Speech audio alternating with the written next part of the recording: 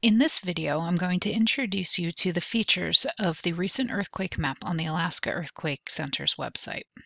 On the left-hand side, you will see a list of events.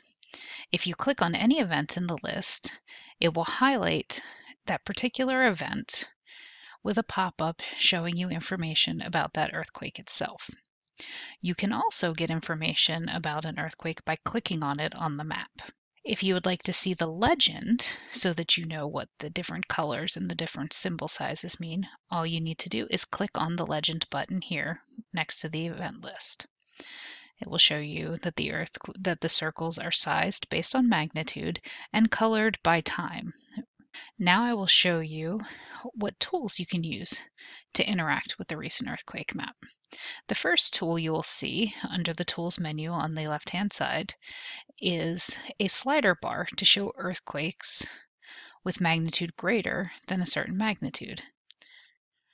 You can also toggle between the earthquakes being colored by time or by depth. The next set of tools that you can use are called the data layers.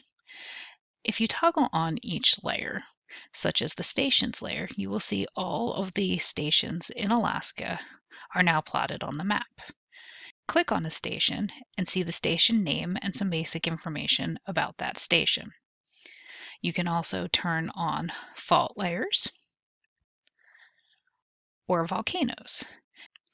You can also click on this information button and it will pop up some information about the station layers, and if you so desire or want to look at the stations in Google Earth, you can download the KML file straight from this information tab. Under the Analyze tag, you will see some other interesting things that you can do to interact with the map.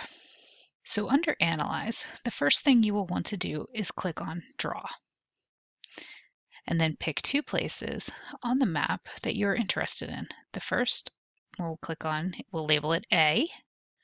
The second place that I click, it will label B.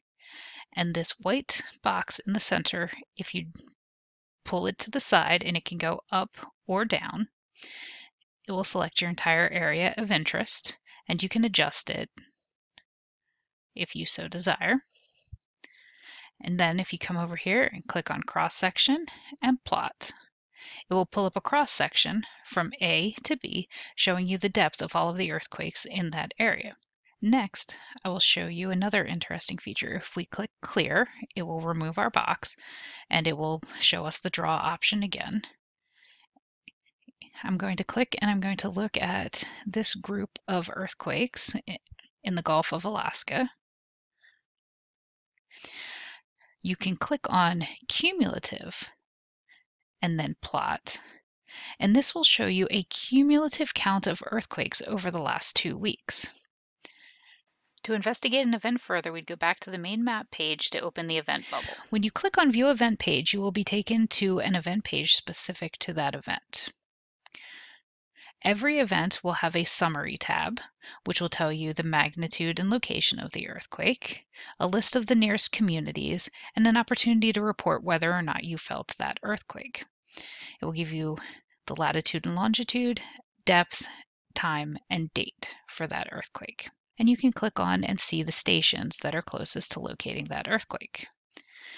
The next tab that you will see that every event will have is the Waveforms tab. In this tab, you will be able to see a selection of the waveforms that were used to locate that earthquake. The next tab that will be available for every earthquake is the tectonic setting. The tectonic setting tab gives you a basic overview of the area in which the earthquake occurred. Another feature that you will see for larger earthquakes are shake maps.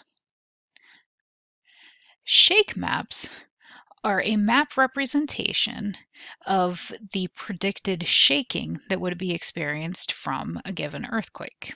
The last thing I want to show you is if you go back to the Summary tab, and I had shown you that you can click on a particular station, and if it's an 8K network, it will have the option to view the station page.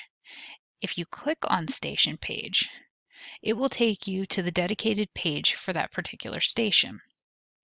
You will see some information about the station itself, its location, what year it was installed, and what sensors are out there. You can also see waveforms from those stations. So this is the last hour of waveform data at station SAW. And you can also click on it on the last 24 hours and see the last 24 hours worth of data at station SAW.